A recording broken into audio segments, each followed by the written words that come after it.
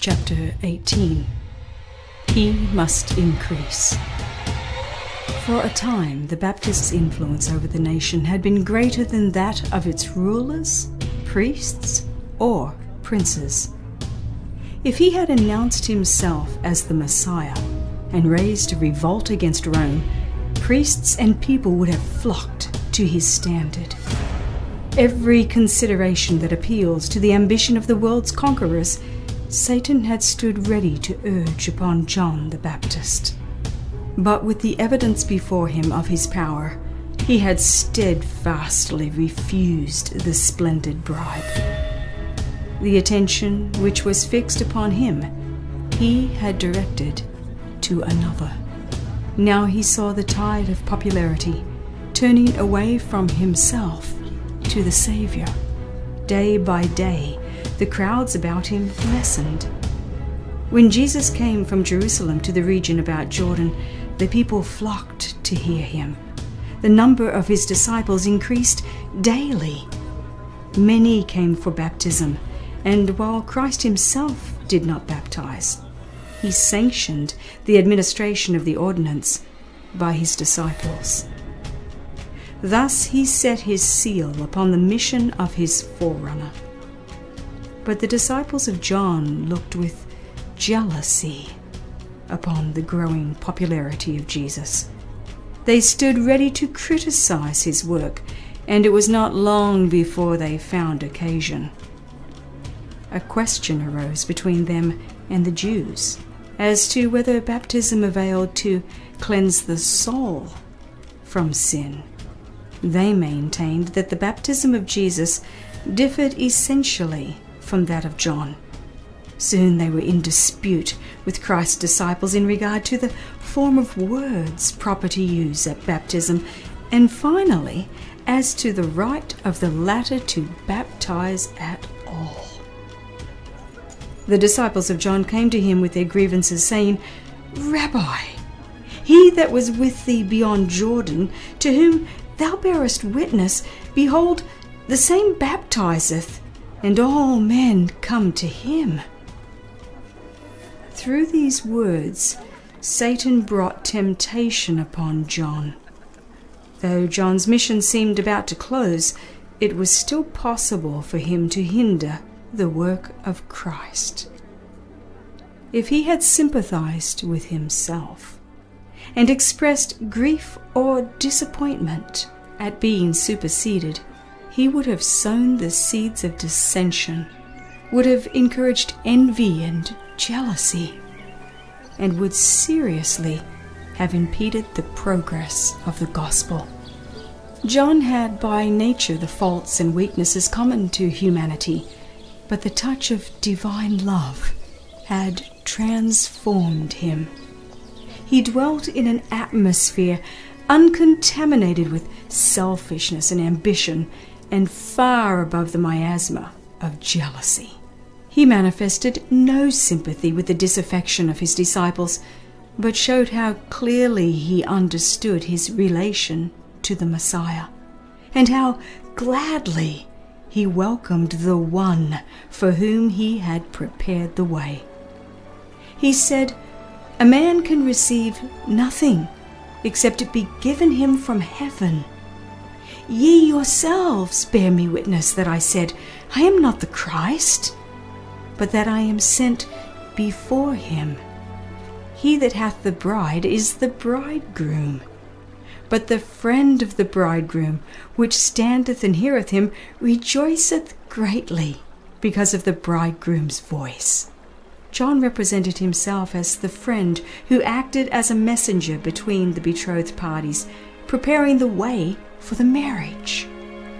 When the bridegroom had received his bride, the mission of the friend was fulfilled. He rejoiced in the happiness of those whose union he had promoted. So John had been called to direct the people to Jesus, and it was his joy to witness the success of the Saviour's work. He said, "This my joy, therefore, is fulfilled. He must increase, but I must decrease."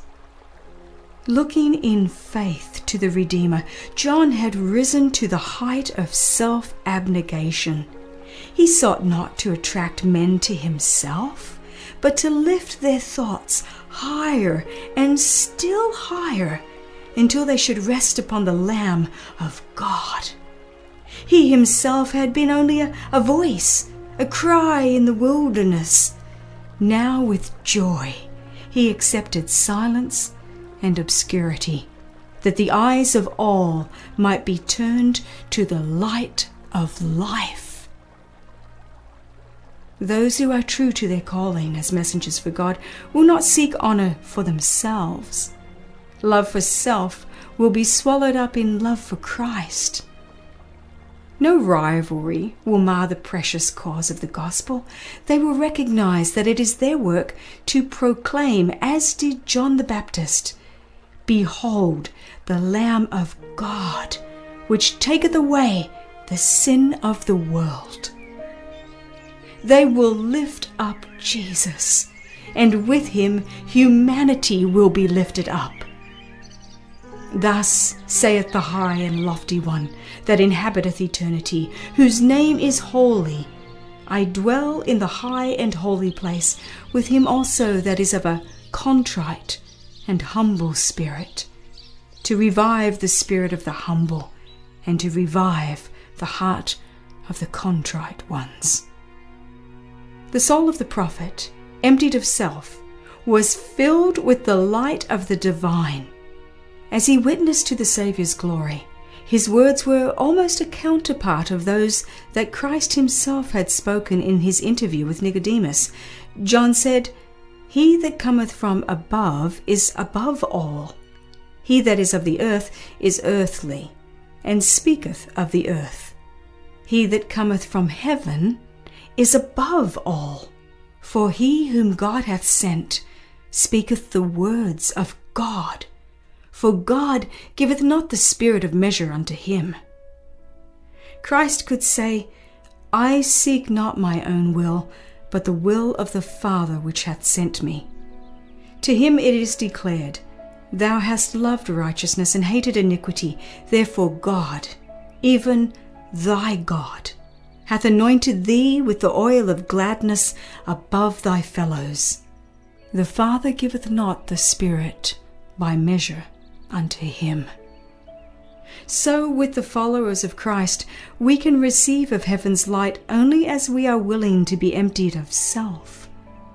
We cannot discern the character of God or accept Christ by faith unless we consent to the bringing into captivity of every thought to the obedience of Christ. To all who do this, the Holy Spirit is given without measure. In Christ dwelleth all the fullness of the Godhead bodily, and in him ye are made full. The disciples of John had declared that all men were coming to Christ, but with clearer insight John said, "No man receiveth his witness." So few were ready to accept him as the Saviour from sin. But he that hath received his witness hath set his seal to this, that God is true. He that believeth on the Son hath everlasting life. No need of disputation as to whether Christ's baptism or John's purified from sin. It is the grace of Christ that gives life to the soul. Apart from Christ, baptism, like any other service, is a worthless form. He that believeth not the Son shall not see life. The success of Christ's work, which the Baptist had received with such joy, was reported also to the authorities at Jerusalem. The priests and rabbis had been jealous of John's influence as they saw the people leaving the synagogues and flocking to the wilderness. But here was one who had still greater power to attract the multitudes. Those leaders in Israel were not willing to say with John, "He must increase, but I must decrease." They arose with a new determination to put an end to the work that was drawing the people away from them. Jesus knew that they would spare no effort to create a division between his own disciples and those of John. He knew that the storm was gathering which would sweep away one of the greatest prophets ever given to the world. Wishing to avoid all occasion for misunderstanding or dissension, he quietly ceased his labors and withdrew to Galilee. We also, while loyal to truth, should try to avoid all that may lead to discord and misapprehension, for whenever these arise, they result in the loss of souls. Whenever circumstances occur that threaten to cause division, we should follow the example of Jesus and of John the Baptist. John had been called to lead out as a reformer. Because of this, his disciples were in danger of fixing their attention upon him, feeling that the success of the work depended upon his labors, and losing sight of the fact that he was only an instrument through which God had wrought. But the work of John was not sufficient to lay the foundation of the Christian church. When he had fulfilled his mission, another work was to be done, which his testimony could not accomplish. His disciples did not understand this. When they saw Christ coming in to take the work, they were jealous and dissatisfied. The same dangers still exist. God calls a man to do a certain work, and when he has carried it as far as he is qualified to take it, the Lord brings in others to carry it still farther.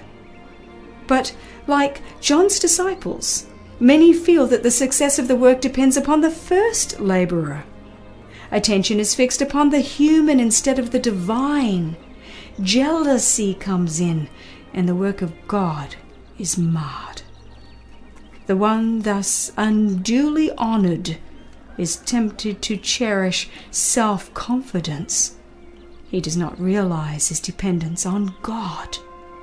The people are taught to rely on man for guidance, and thus they fall into error and are led away from God. The work of God is not to bear the image and superscription of man. From time to time, the Lord will bring in different agencies through whom his purpose can best be accomplished. Happy are they who are willing for self to be humbled, saying with John the Baptist, "He must increase, but I must decrease."